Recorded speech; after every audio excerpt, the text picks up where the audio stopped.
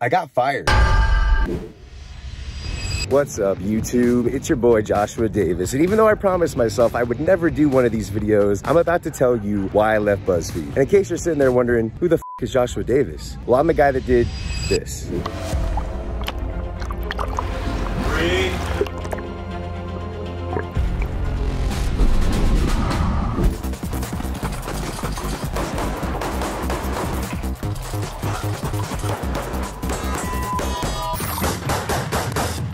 I feel sexy right now. Hello, money funny. Shaking, no stir.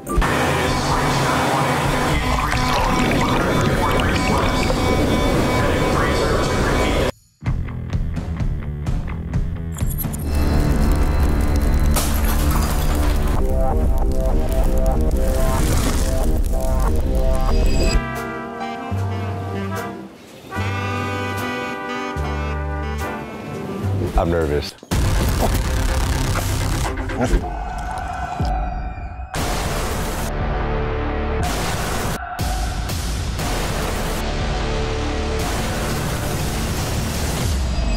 Pretty epic, right? I can't believe it's been over 2 years since I did my last video at BuzzFeed. So what have I been doing since then? Well, let's see. First, I produced a series for Facebook starring this guy. You can't really talk about Latino culture without mentioning telenovelas. Fernando, basta! Ya apaga tu televisión!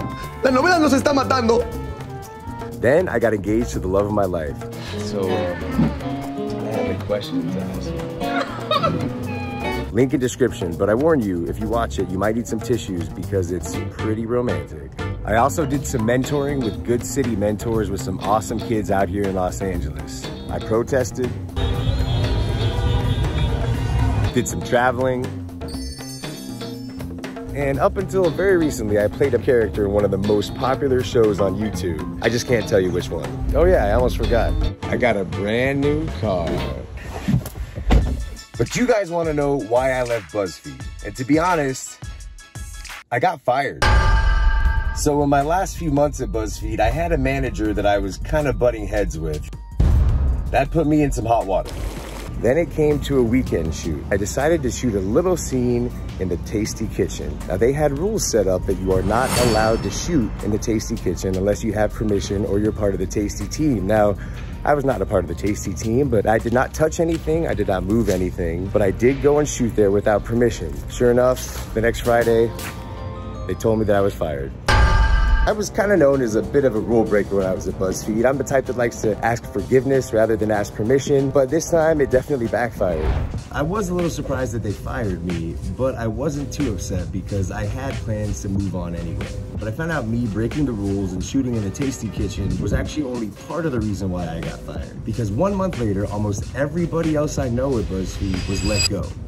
See, BuzzFeed had gotten hundreds of millions of dollars invested in them, but they were not making any money at the time. So they decided to cut pretty much our entire department. At the end of the day, I have no hard feelings. I had a blast when I was working at BuzzFeed. I got to meet so many cool people and do a lot of cool things, which you guys have seen. And now, I'm really excited to finally start my own YouTube channel. So this channel is gonna be a mix of all the things that I love and loved doing at BuzzFeed. It's gonna be some funny scripted sketches. So, how are you adjusting to the workflow? All I know, if I die, I'm a motherfucking legend.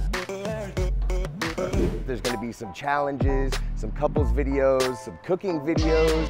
Who's hungry? Definitely show you guys some of my workouts. I want this channel to be a place where you can come have fun, laugh, learn, and connect with people and connect with me, because I want to connect with you guys. And there you have it.